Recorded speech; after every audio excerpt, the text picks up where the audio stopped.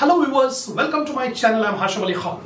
So this is the last video on set theory. 4 more problems are left, 15, 16, 17, 18. And these 4 problems will complete the topic set theory. So I have explained you in detail the basics of set theory. What are the set operations regarding union, intersection, complement, all these things I have explained. So I am concluding by giving the lecture in this video. That marks the end of set theory. So I'll start the next problem, that is problem number 15. So before starting the 15th problem, I expect my viewers to have a printout of the problems which are given in the link under my description. So before starting the problems, have a printout, keep it ready. Now 15th one. In a certain college, 50 students play cricket, 20 play tennis and 10 play both. So we have 2 sets, that is students playing cricket, students playing tennis. So in notational form I can write like this: NC, C stands for cricket. So how many students play cricket? 50. And T stands for tennis. How many students play tennis? NT, 20. And C intersection T. Intersection means both. A student playing cricket as well as tennis. Both games he is playing. So how many students play both the games? 10. So this is the information given. Cricket 50, tennis 20 and 10 play both. Now it is asking you how many students play at least one game. At least one means either cricket or tennis. Any one of the game. So number of students playing at least one game, that is N of C union T. C union T. This we have to find out. This will give you at least one, either in C or in T. So C union T, the formula is N of C plus N of T minus N C intersection T. C intersection T. So NC is 50, NT is 20 and C intersection T is 10. So 50 plus 20, 70, 70 minus 10, 60. The number of students playing at least one game, either cricket or tennis, is 60. That's it. This is the problem number 15. Now, 16th problem. In a group of 60 students, 35 can speak Hindi, while 25 can speak both Hindi and Telugu. So, total number of students in the class 60. Number of students speaking Hindi 35 and number of students speaking both Hindi and Telugu 25. So 35 students speak Hindi in the total of 60 and 25 students speak both Hindi and Telugu, and all students can speak at least one language. So all the students at least one language, everybody will know Hindi and Telugu. How many students can speak Hindi but not Telugu? How many students are there? Those students can speak Hindi but they can't speak Telugu. So it's a logical question. Though all the students can speak at least one language, number of students who can speak Hindi but not Telugu means we'll take the total number of students who speaks Hindi. How many students will speak Hindi? 35. Number of students speaking Hindi 35, out of which we deduct the students who can speak both Hindi as well as Telugu. So how many students speak Hindi and Telugu? 25. So 35, all the students who speak only Hindi. Only Hindi. Number of students speaking Hindi. Sorry. Number of students speaking Hindi are 35.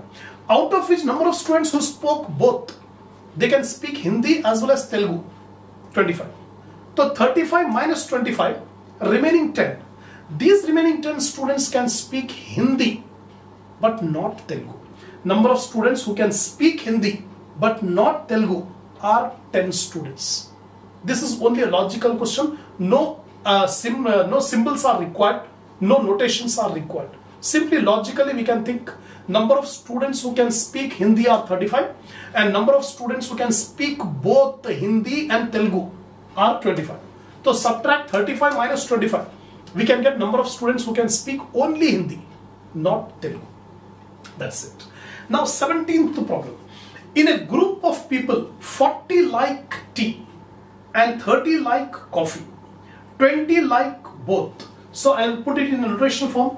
N of T, number of persons who consume tea, 40. Number of people who consume coffee, 30. Number of consumers who consume both tea and coffee, 20.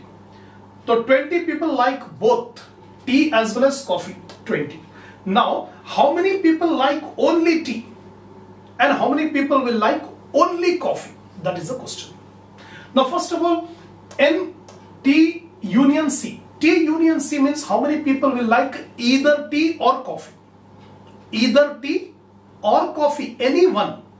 So, N of T union C is equal to N of T plus N of C minus N of T intersection C. That means both. So, how much is N of T? 40. N of C? 30. N of T intersection C? 20. So 40 plus 30, 70, 70 minus 20, 50. So 50 persons are there who like anyone, either tea or coffee. 50 people like anyone, either tea or coffee. Now we'll attempt our question. First question, how many people like only tea? How many people like only tea? The number of people liking only tea. So how many consumers consume tea? 40. 40 people consume tea. How many consume tea and coffee both? 20. Tea and coffee both. 20 persons will consume both. They like tea, they like coffee. So we want how many people like only tea. So total number of people who are liking tea, 40. And the total number of people who like both the tea and coffee, 20. So 40 minus 20 is 20. So 20 people will like only tea. Only tea, not coffee. Similarly, number of people liking only coffee. Number of people will like only coffee. So how many people will like coffee? 30.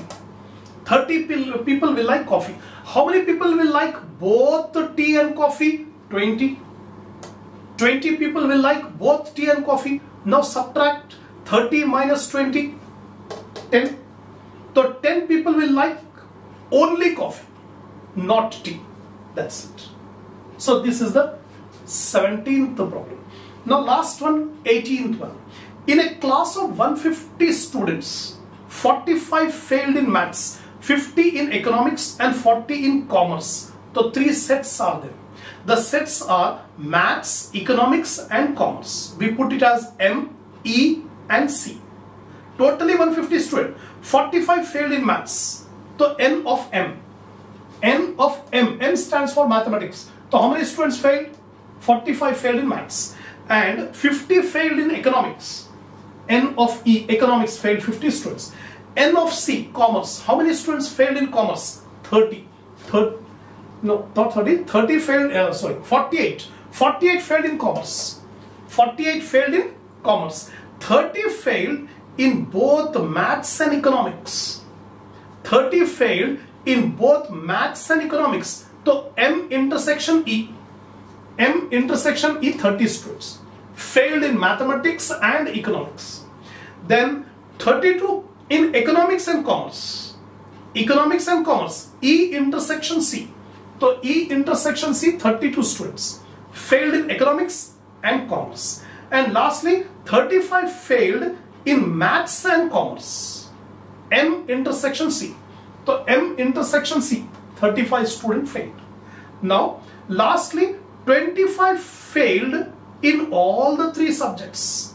25 failed in all the three subjects. Maths, economics, commerce. So maths, economics, commerce. M intersection E intersection C, 25 students. So the given data is put in a notational form. Now what it is asking you, find the number of students failed in at least one subject. Find the number of students who failed at least in one subject, either in maths or in economics or in commerce. Anyone. So that is nothing but N of M union E union C. That means failing in either mathematics or economics or commerce. So we want union. M union E union C. is equal to, already previous problems we have applied the formula, n of m mathematics, n of E economics, n of C commerce. Number of students failed in mathematics, number of students failed in economics, number of students failed in commerce, minus n of M intersection E mathematics and economics, and n of E intersection C economics and commerce. Last one minus n of M intersection C mathematics and commerce, plus n of M intersection E intersection C. All the three, and I failed in all the three subjects. Now we substitute all the values. 45 plus 50 plus 48, 45 plus 50 plus 48, minus 30 minus 32 minus 35, minus 30 minus 32 minus 35, plus 25. So we'll get 71. So 71 students are there in the whole class who fails any one of the subject. Any one of the subject, either maths or economics or commerce. So here 71 students. Now second question is, passed in all the subjects. Passed in all the subjects. Passed in all the subjects means remove the subjects, remove the students who have failed. Who have failed. So how many students have failed in any one of the subject? 71. 71 students are there who failed in any one of the subject. That means total number of students are given in the problem 150. So out of 150, 71 students have failed in any one of the subject. The remaining students have all passed. So out of 150, subtract 71. So 150 minus 71, 79. So 79 students are there who passed in all the three subjects, who have not failed. Who have not failed. Total 150. 150 minus 70, 71. Because 71 students are there who failed in any one of the subject, either maths or economics or commerce. So 79 students are there who completely passed. That's all. So I have explained you in detail regarding set. The first video I have explained you the meaning of the term set, elements of set, representation of set in roster form and set builder form. With examples I have explained then different types of sets like finite, infinite, null set, singleton set, equal set, equivalent set, proper set, subset, universal set. All these I have explained. Then operations, set operations I have explained regarding union of sets, then intersection of sets, then complement of sets, set complement. All these things I have explained in the first two videos. Then three exercises I have done, 1A, 1B, 1C.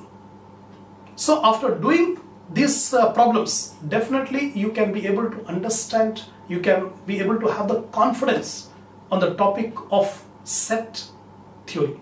So this is the last and final video. I wish you all the best for your preparations. I'll start the next subject, next video afterwards. So take care of yourself. See you again in the next video. If you think that these videos are increasing your knowledge, give a like to the video. Share the video in your friends circle so that more students can watch the video. Give your comments, and lastly, don't forget to subscribe my channel.